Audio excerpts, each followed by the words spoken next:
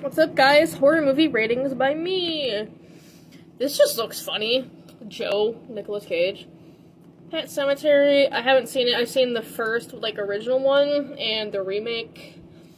I liked the remake, but I also didn't. But it was trippy. It kind of reminded me of Poltergeist, if that makes sense. But My Bloody Valentine, I actually really liked that movie. And 2009, a lot of good stuff came out. 2009 and before, I feel like is when the best stuff came out. And so it's about a guy, he was an old miner, and he would unalive people. They went down there, didn't believe it, blah, blah, blah.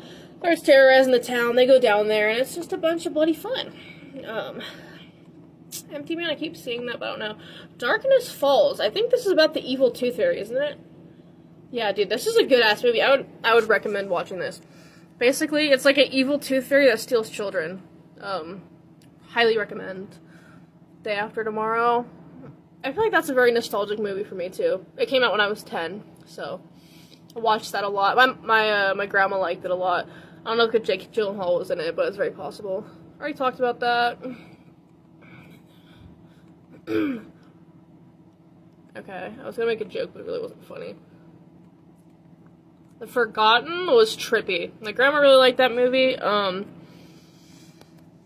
I don't remember. Oh yeah, I think her son actually was in the bottom of the plane. And she's tripping out because her kid was with her or whatever. I thought it was a daughter. Dude, I don't know if this is part of the, what's that, the Mandela effect, but I swear, I've seen two different versions of this movie. The Forgotten. I thought her husband and daughter passed. And that's what they tell her, that she's, tripping out. And she thinks they went on a walk. I guess they went on a walk and, got hit by a drunk driver or something. Then she gets on a plane and there's, illicit substances in a coffin because she's actually going with the coffin. I don't know. I just swear I've seen multiple movies of this. I'm trying to understand how this is part of the cast and crew. But, because you play the Evil Tooth Fairy. Okay, never mind. Max Payne, I really like this movie. I don't know what to compare it to, but it was good. And, Manson had a song in it, so that was a plus. Let's go back, guys.